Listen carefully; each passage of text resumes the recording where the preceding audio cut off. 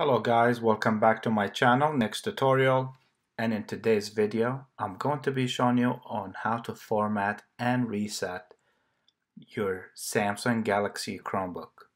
Very easy steps, follow the steps, you won't have any issues. This should not take you more than 5 minutes to do.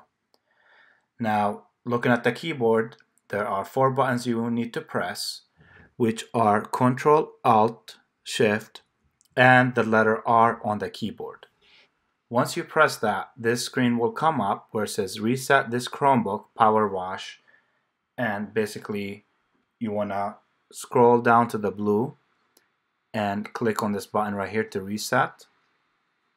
Then this will come up. It will tell you that your device will be reset and all accounts will be removed and everything will be erased. Once you click on continue, it will restart. Then it's going to start the power wash or format process. This takes very quick, about a minute or two. Once it's done, it will take you to the setup screen where you have to set up your Chromebook and enter your Wi-Fi password, and you can link your Google account to it and stuff. We have reached the end of my video for the day. I hope this was quick and easy to do. If you found this video helpful, please don't forget to like and subscribe to my channel for more.